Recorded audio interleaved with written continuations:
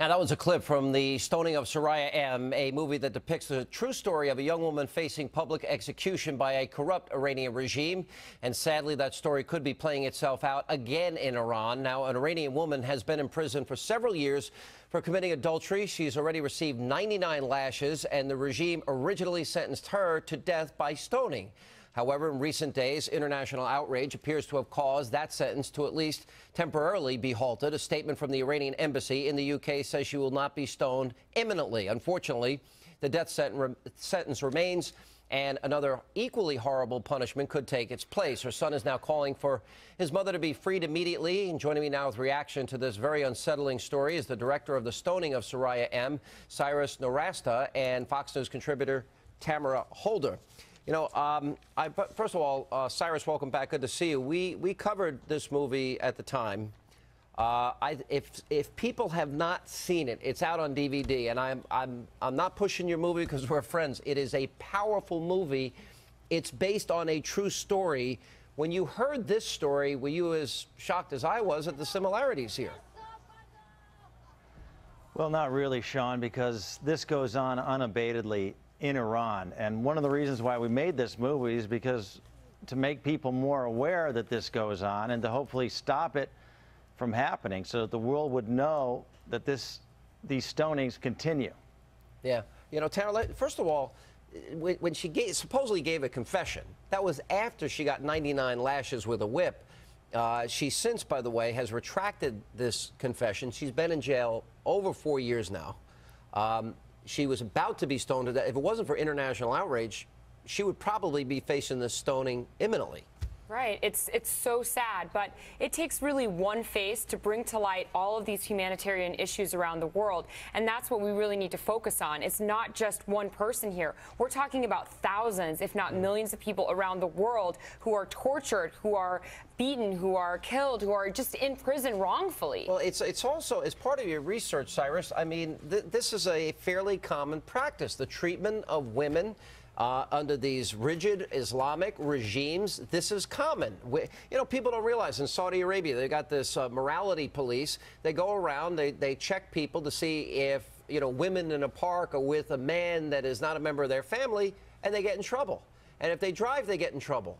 Basic rights are non-existent under Sharia law.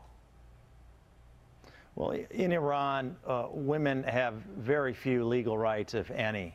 I mean, the fact is, if a woman is accused of a crime, she has to prove that she's innocent. Whereas if a man is accused of a crime, you have to prove that that man is guilty. So the whole legal system is set up against women over there. Yeah. But by the way, do you know, Cyrus? I like Concerned Women for America. I thought they raised a great question in their piece about this. Whatever happened to the man who was accused of having the affair with her? I have no idea, and I haven't heard. More often than not, they get off, and all attention is focused upon punishing the woman. The amazing thing about this case, too, is that they supposedly got a confession from her, but only after she was whipped 99 times. Yeah. And she since, as I pointed out, retracted that confession. This raises some political questions. All right, Concerned Women for America, they've come out strongly, foursquare, in bringing awareness, international awareness, that may now be having some impact. Where's the National Organization for Women? And where's the President of the United States of America? I knew this question was coming. You know, I don't know. I guess he's trying to figure out the BP issue or the war in Afghanistan. I don't know. But, you know, we have the issue in the issue in Darfur. There are 600 people who were killed just last year alone. I mean, last month. Last month alone. innocent civilians. So these are problems going around the entire world. Where does he address the issue? Which country, which person, which face, which statistic, which wrongful conviction in this country? Well, it's everywhere. You know, on the political side, Cyrus, I don't know how much you want to get dragged into this, but I'm going to drag you in anyway. I'd like to see the president take a stand.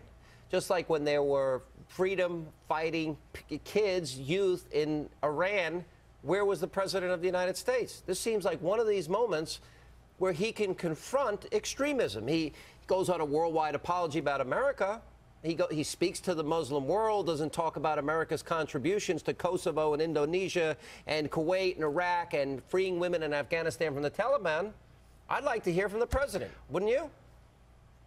Absolutely, Sean. I mean, last year, Iranian youth risked their lives in the streets. We saw the murder of Neda in the streets of Iran.